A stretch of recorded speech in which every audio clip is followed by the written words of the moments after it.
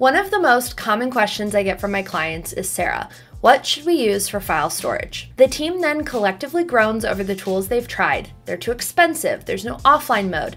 And honestly, the organizational structure is confusing. Even with COVID slowing down, I'm seeing more and more teams committed to creating a seamless digital work hub than ever before.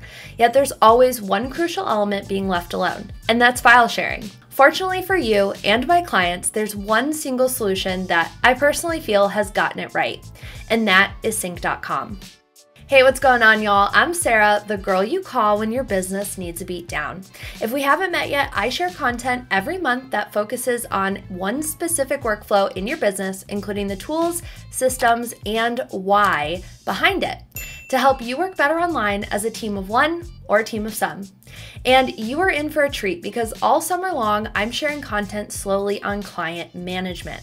From portals to communication and setting boundaries, collecting feedback, and yes, even file sharing, which is what we're diving into today. So grab some coffee, open a new page in Notion to take some notes, and let's get into it. Sync.com is a cloud-based file storage solution, which means unlike its competitors, your data, pictures, videos, document, term papers, they are all stored on one remote, secure server. Now I know what you're thinking, Sarah, I've got Google Drive. Why do I need another tool? Great question, Susan. Let's start with the obvious, the amount of storage. Sync is the first file storage software to offer unlimited storage at an affordable rate. I mean, we're talking 3 lattes a month cheap.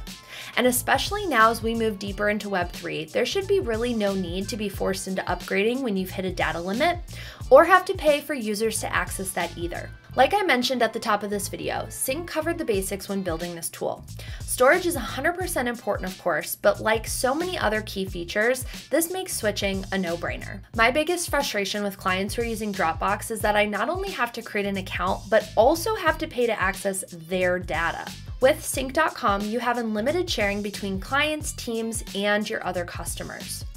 And aside from the basic sharing access and password protection, one feature that I love is the ability to also add an expiration date and time to any file. A great use case for this would be around storing files post-project. By requiring clients to self-store their files after the project has ended, this feature can create a sense of urgency to do so. And a little pro tip, you could even use your built-in referral code and get them on Sync too. There's so much more to Sync's focus on productivity and collaboration. Unlike these other key tools in the space, Sync has the ability to allow you to comment directly on files, track version history to keep progress all in one place, and notification controls so when a client asks for changes, there's minimal back and forth or fear that you'll lose that crucial feedback. And I don't think I've actually ever seen a tool offer a 1-year recovery window. And let's be honest, how many of us have accidentally deleted a file and not realized it until it's too late? I know I have. Custom branding is an increasingly growing feature across software tools, and I'm 100% here for it because, y'all, you know how seriously I take my brand. While there's nothing wrong with repping a company's color palette, creating a visual cohesion across your tools can reduce fatigue from constantly switching tools.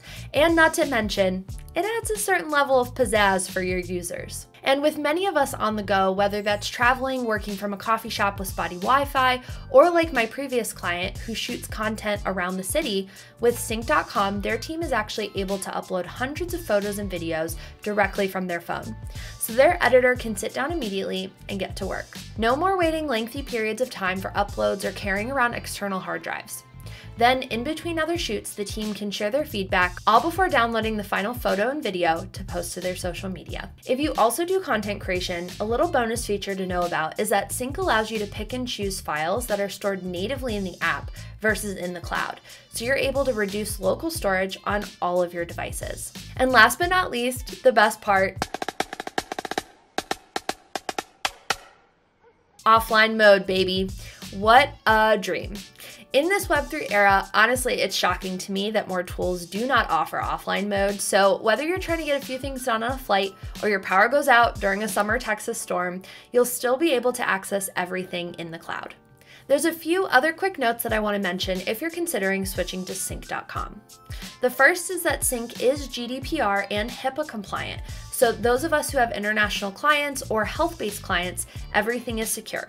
And currently, Sync only integrates with Slack and Microsoft Office, but that doesn't mean you can't link or bookmark folders in your Notion client space for access. I think I've made my point that Sync is the missing piece to your perfect digital work hub. So head to sync.com/Sarah to try out all of their Pro Team Unlimited plan features that I've shared today, and grab that exclusive discount from me too. Thanks so much for watching this video, and of course, a massive thank you to the Sync team for making it possible. If you enjoyed this content, make sure to give it a thumbs up and smash that subscribe button down below, because I post business system and process videos just like this one every single month to help you work better online.